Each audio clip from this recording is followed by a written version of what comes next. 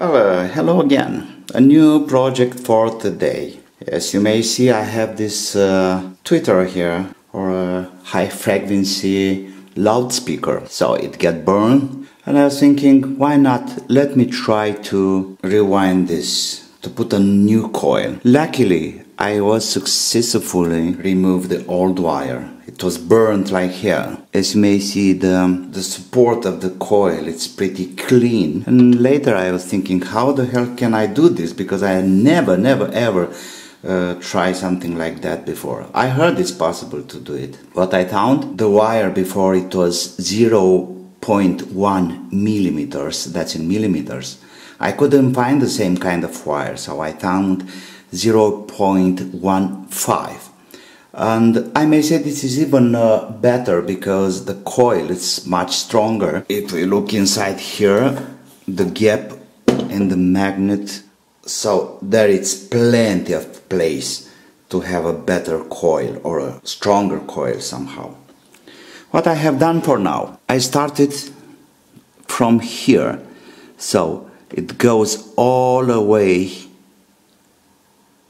anti-clockwise to the bottom and then again up, and I will connect it to the next connector here. You see this. For beginning, of course, I solder the beginning of the wire here, and with some crazy glue I just put a drop, a very thin drop here, and a little bit of glue here to keep the first piece of wire in place, as you may see. And then nice and slowly, round and round, I'll go to the bottom and up again.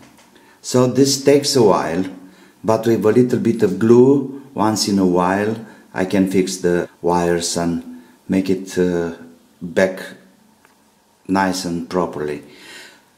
In the end, I will fix all this coil, the new coil, with some epoxy, and we'll see that later. Okay, so like I said, I fixed the first here, solder it, and I'm winding anti-clockwise.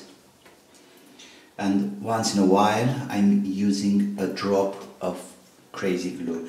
The most important thing is to have the first piece of wire, the first round, I may say. Then nice and slowly we can go farther.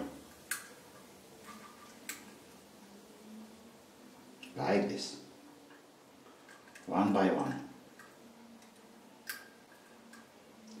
You don't have to tie it too much. Don't put any pressure. Just let it lean. Just let it lean across the coil.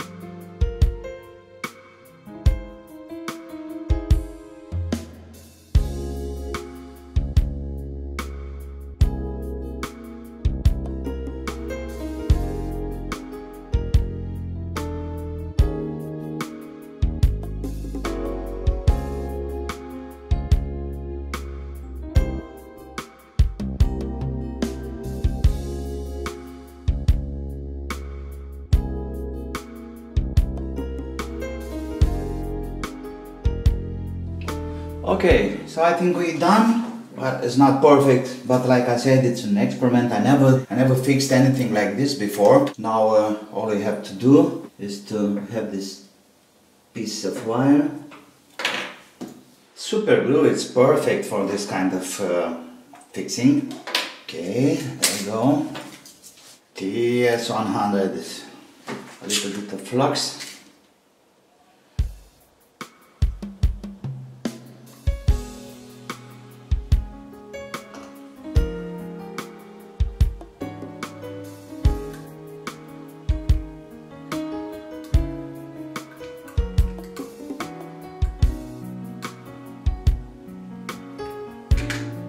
Yep.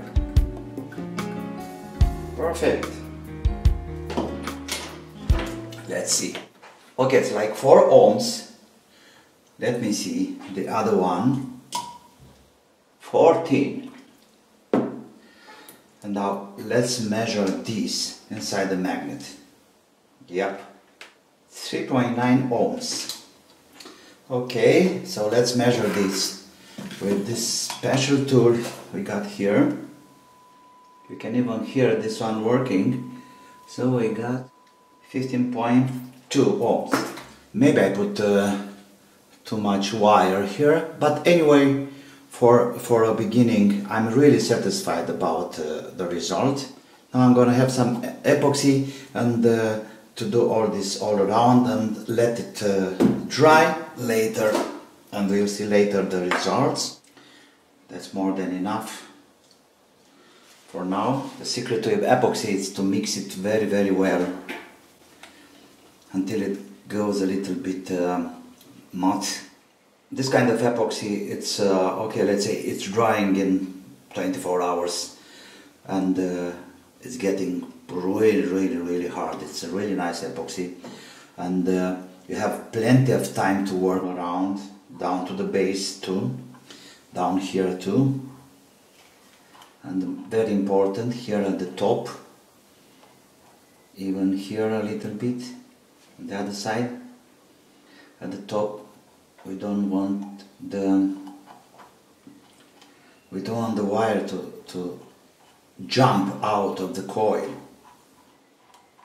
So after it cures, you know, then you have any bumps or something, a little bit of sandpaper like this, and clear it up.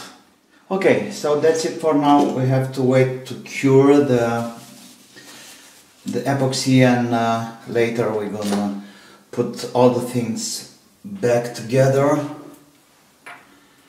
and we'll test it to see the results. Okay, so after 24 hours the epoxy cured and the coil, it's looking pretty okay. I'm afraid one of them is a little bit bulky, but it was a problem here from the beginning because the support wasn't exactly circular.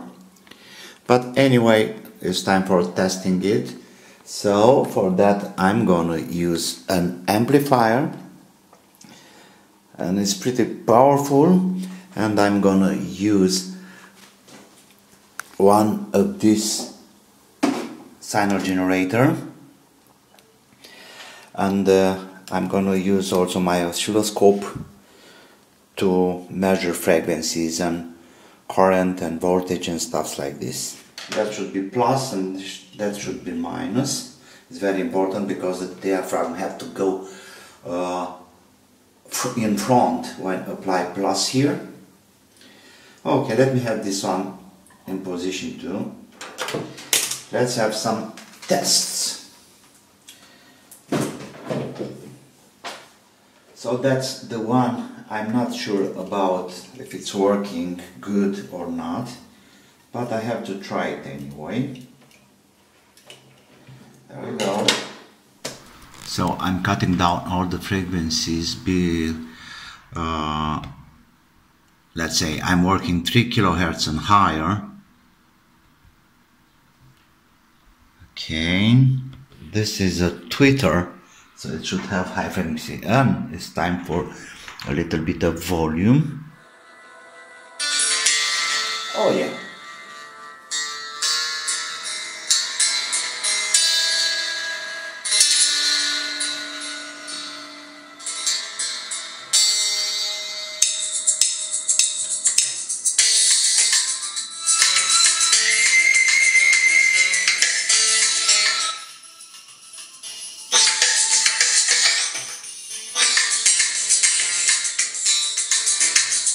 can say it's very loud.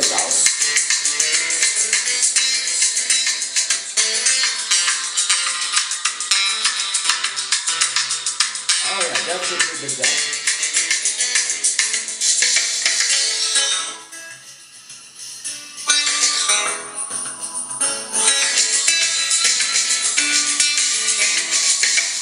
So I'm gonna use this adapter frequency generator. Okay, so let's have 1000 kilohertz. Oh no, 10 hertz, 50 hertz. Let's have 1000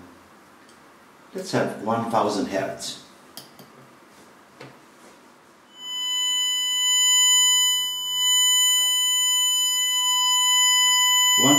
Hertz. Sounds nice and clear.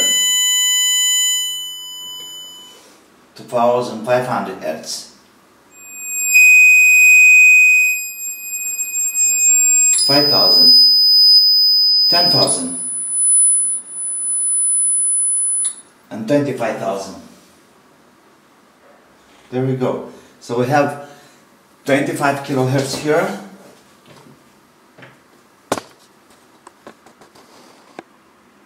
25 kilohertz with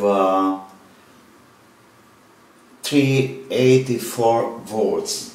Let me raise it a little bit. And now we have 5 volts or something. So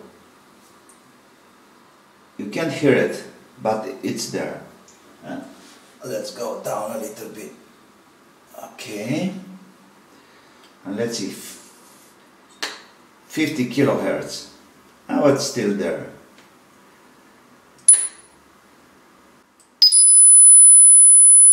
$10 kilohertz. Oh my God, it's damn loud. Okay, so finally, it's working. I'm surprised. It's my first attempt to fix tweeters. It's looking like with a little bit of attention, with a little bit of skills, you can do it, and this can be used again. Thank you so much for now. Have a good one.